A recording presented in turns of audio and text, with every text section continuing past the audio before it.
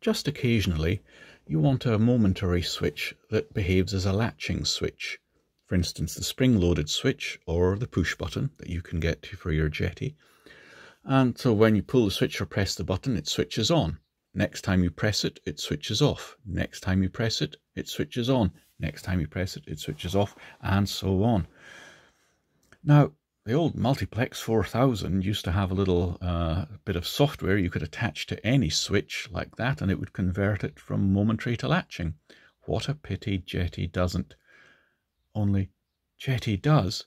They just haven't called it that, and therefore nobody's really realized it's there, and it's hiding in plain sight in front of our faces. However, there are two ways to get a momentary to latching switch.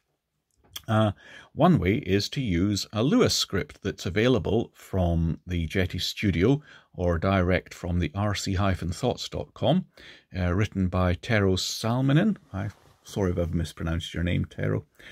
And why did he write this? Well, the ability to do it within the Jeti software only came out in one of the most very recent firmware updates, and Tero wrote this quite a while ago. So anyway, if we have a look in Applications, User Applications, Add, and I've downloaded it through Jeti Studio. There it is, RC Thoughts Momentary to Latching Switch. Why not use that? Well, if like me you have a Jeti 16, it's meant to work on the Jeti 16. They say it does, but look what happens with mine. Just won't work. My 16 seems particularly limited in its memory ability. It's going back a little bit, but there we go. So the option of using the lovely Lewis script for momentary to latching is not available to me. Or you may want to just do it through Jeti.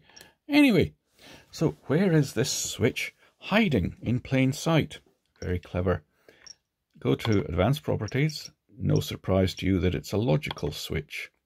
And let's go in, enable it, and I'm going to use my spring-loaded switch, this one here, and I want it to be momentary when I pull it towards me. So Control 1, I shall pull it towards me, say OK to that. B, Control 2 is exactly the same thing again, pull it towards me. Okay, so Control 1, Control 2 is the switch or the push button, exactly the same. And the condition you're going to choose is the A on, B off. Now watch what happens. It's off. I'll ping the switch. It's on. I'll ping the switch again. It's off. On, off, on, off.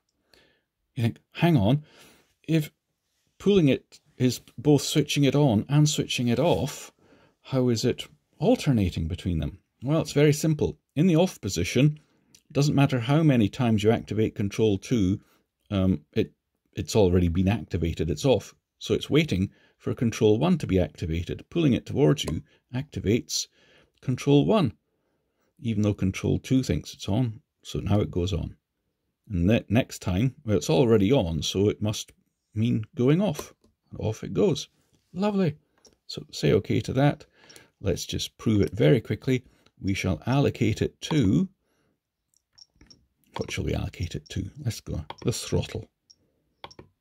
Clear that out, put it in, logical switch 1, OK to that, come out of there, look at the servo, there is the throttle.